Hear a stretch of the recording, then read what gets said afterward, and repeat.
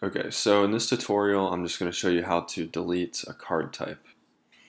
So we have a deck here called Kanji Damage, which is a shared deck. I'm just going to use it as an example. It has two card types, read and write.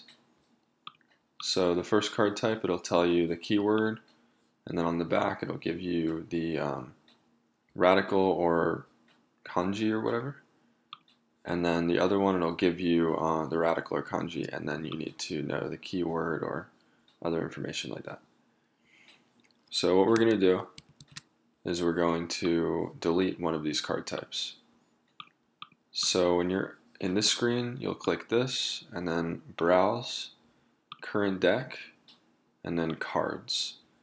So it's called Write and Read. So write is you see the keyword, you got the thing on the back. Read is you see it and you have the keyword on the back. So let's say we only want to go in this direction, in which case we'd simply click this, press yes, and then in that case we will only be seeing this one.